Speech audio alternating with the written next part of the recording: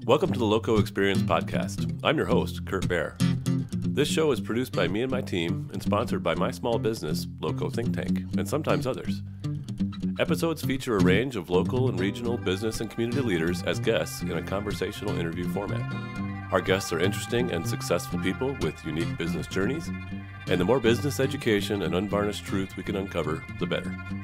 You'll feel like you really know our guests after each episode, and if I'm doing my job well, listeners will find business principles and tips from their journey and a greater appreciation for each of our guests. Woven into these long-format experience episodes are occasional Thought Bubbles episodes, topically focused snippets of 5 to 15 minutes where our guests unfold important and timely business truths. And also I'll read the Loco Perspective blog posts, because I'm lazy and prefer to listen than to read, and maybe you do too. Thanks for tuning in, and if you like the show, please subscribe, review, and share it with your favorite people.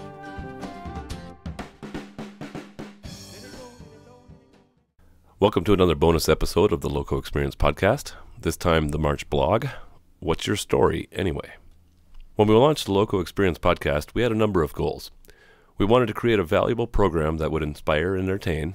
We wanted to increase visibility and understanding of Loco Think Tank and our guests, and we sought to give me a safer place than Facebook to have philosophical conversations and policy debate. Since we started, though, with well over 50 episodes under my belt, I've fallen in love with the stories, and I'm so honored to be a party to their sharing. In this month's blog, I'm going to dip into some business stories, including my own, and enter into an examination of the role that story and narrative play in our lives. How do the stories we tell each other provide clarity and understanding? And how do the stories we tell ourselves impact our directions and habit? Finally, I'll share some tips and observations on how we can help ourselves and each other write a story with a happy ending. I'm going to lead off with a very abbreviated version of the business journey shared with me by my guest on episode 56, Heidi Ganal. Heidi's story is filled with tragedy and triumph and is testimony to the notion that the things that happen to you do not define you, nor do they limit your future. In the mid-90s, Heidi was off to a strong start to her adult life. She had a great job that she enjoyed in pharmaceutical sales, a young marriage to a man she loved dearly, and a growing stack of business ideas that she and he had sketched out over dinners at local restaurants. Life was good, and then it turned sour. For his 25th birthday, her parents gifted him a ride in an open cockpit stunt plane, and after several stunts and maneuvers, the plane crashed to the ground. Her husband and the pilot were killed instantly, and her life was turned upside down. Heidi struggled through depression after that event, eventually remarried, and later found herself divorced, a single mom with a young daughter. She'd gotten a $1 million settlement from the plane crash, but had lost most of it to 2 failed business attempts and an ill-advised loans to family members and friends. The only constant in those years seemed to be the love of her dogs and her family. And then one day, Heidi's brother encouraged her to dig out a specific old napkin and turn it into a business plan for a doggy daycare. She invested the last of her settlement dollars, and Camp Bow Wow was born. Heidi leased a former American Legion hall, built an expensive vetting and training policy, opened the doors, and started walking her dogs in the park with her daughter, passing out milk bones to the dog owners with a coupon for a free first day. It took off. Dog owners loved seeing how much fun their fur babies were having and referred their friends. And soon there was a second location, and one of her customers encouraged her to consider franchising. As it turns out, my wife and I were clients of her second franchisee when we lived in Colorado Springs. By 2014, she had a young marriage to her current husband, along with 3 young children, including fresh twins. There were over 150 Camp Bow Wows nationwide, with sales of over $100 million, and over 3,500 employees, dozens more locations in the works. Over half the franchisees were women-owned businesses, and for both the owners and the employees, it was a chance to take their love of dogs and people and turn it into a career or an enterprise. But with a young family and Camp Bow Wow both needing ever more attention, something had to give. Heidi sold the company in 2014, staying on for 2 years as CEO.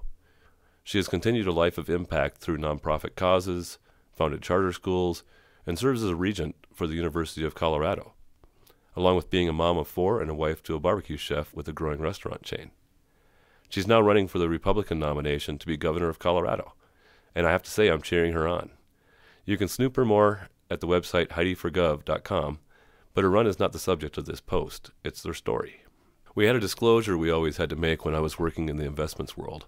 Past performance is not a guarantee of future returns. And though it's true, it's also oftentimes the best gauge we have. On paper, and probably in spirit, Heidi was not in a good spot when she founded Camp Bow Wow. A single mom with a recently failed marriage, little income, but a string of recently failed businesses. If I was the banker and she walked in looking for financing, I'd be sympathetic, but not optimistic. Founding that business, though, renewed Heidi's sense of purpose and offered a chance to write a new chapter in her story. She could work hard, make smart decisions, create something that people loved. She listened, she learned, Camp Bow Wow grew and prospered, and over time, tens or probably hundreds of thousands of people and dogs were impacted for good.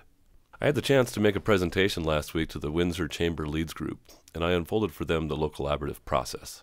That's our 4-step process for clarifying challenges and opportunities with peers. And when I share these with groups, I don't simply describe the process, I tell a story. Usually it's my story, sometimes about others who've given permission.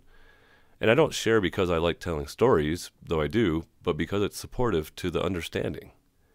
If I say, first step is to set the stage by describing a challenge or opportunity, and then asking the group a question, it means very little.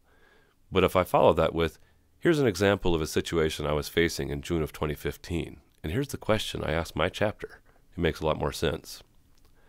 When there's time, we take it to a next level by involving. What's the challenge or opportunity that you're currently facing, and how can we use the local collaborative process on that challenge? Given that experience, it's not my story that you remember, but your story, something that you will remember. In my story, from June of 2015, I asked about expanding my mobile food business by another trailer. I was working as hard as I could, but I still couldn't squeeze a sustainable profit out of the business. Feedback from my group helped me see myself and my story differently. I wasn't just a guy who was struggling financially and with an endless to-do list at Bear's Backyard Grill, my mobile food business. I was the unique person who took the time to create and develop Loco Think Tank, and that was my scalable business. When we had gone through the process and it was time for suggestions, one of my fellow members observed, "Bear, you should park that food trailer in your backyard and go get a job." And the next suggestion was the same, and added, "And you should get a job that's flexible enough that you can keep working on Loco Think Tank." That conversation opened up a new chapter in my life to my imagination. It was hard to hear at the time, but it was true. I really didn't want where success would have led me in that food business, even if I'd made it. When we meet new people and talk about the weather or current events or what we do, we're on a mission of sorts to find some common ground, places of mutual understanding. It's helpful to know where someone has been to give us a sense of where they're going, and more helpful still if they share with you the destination that they are envisioning. So many stories, so little space, but here's a short one from my banking career. I've been banking for nearly a decade and had built a strong network and a reputation for being a banker who sought to understand his clients' businesses and help them to better understand the financial elements at play. I had more success than most in getting startup loans approved, but it wasn't until a client/mentor/board member of the bank made an encouraging remark that I began to understand why. "You're such a good writer," Reno remarked. "I swear if you weren't a banker, you could make a living off your writing.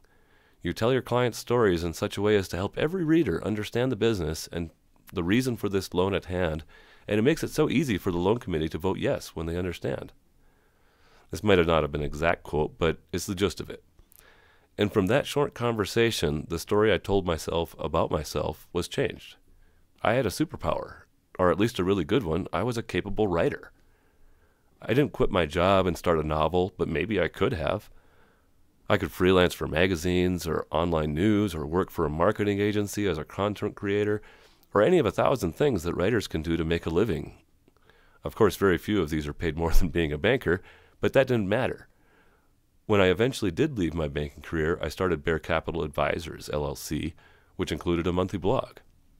And then after I started the mobile food business, Bear's Backyard Grill, that business too featured a regular monthly blog.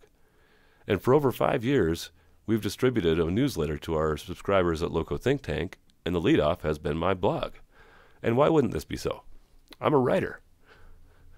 Now, if there's 1,000 people reading this blog, maybe 100 of them have heard an encouraging word from Reno. He was a master of that craft.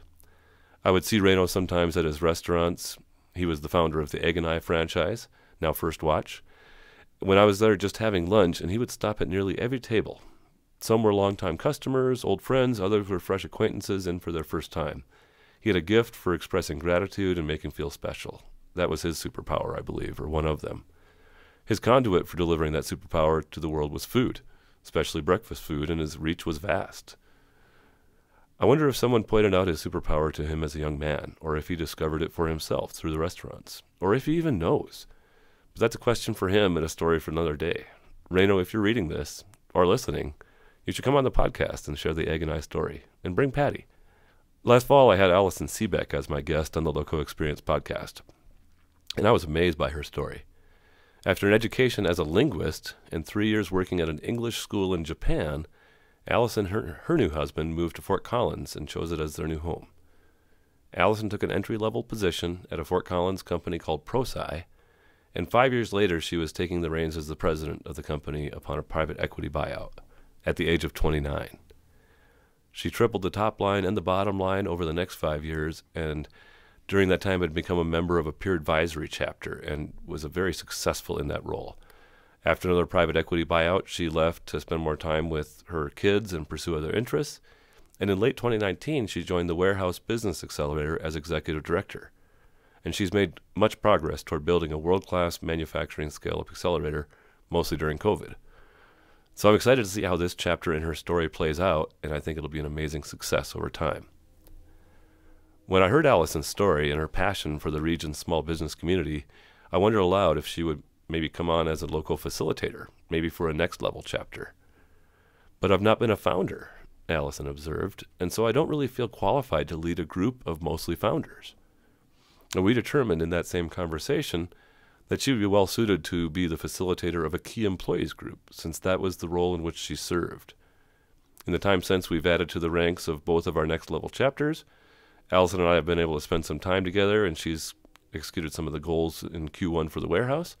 And now we're going to launch our first next level catalyst chapter with Allison as facilitator. This group is for the integrators, the key employees, the second in commands within the businesses of our largest members, and has some really amazing people ready to become a part of it. Allison made such an impression upon me through her story and her values and principles that resonated with my own so much that I wanted to intertwine our stories in some way. Though not often as dramatic, companies are built in this way. The founder or owner has a product or service, and they demonstrate their values and character and attract others to be a part of that story. When you see those 30-year-old businesses with 27-year-long employees, it's because those individuals chose to intertwine their own story with that of that enterprise. I'm a part of something bigger than myself. Whether you're asking someone to go out for coffee or to come to work for you at your business or to take your hand in marriage, it's an invitation to mingle your stories. It might be a one-and-done coffee, and these storylines just touch for an hour. It might be an employee that stays for many a season, or a marriage that hopefully is more like a braided rope when done correctly. So be prepared to share the story of where you've been, and more importantly, where you're going, to help others imagine where their stories might intersect with yours. These intersections are best encouraged by listening to understand rather than to reply, and when you spot a superpower, don't hesitate to share an encouraging word. You never know when you might kick off a powerful new chapter in someone's life. Thanks for listening. Hope you come back soon.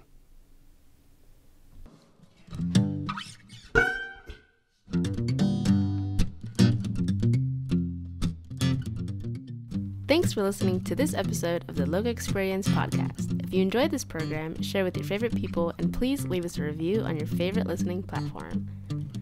Subscribe to never miss the latest interview, and check out thelogoexperience.com to learn more and find our library of episodes. Until next time, stay loco.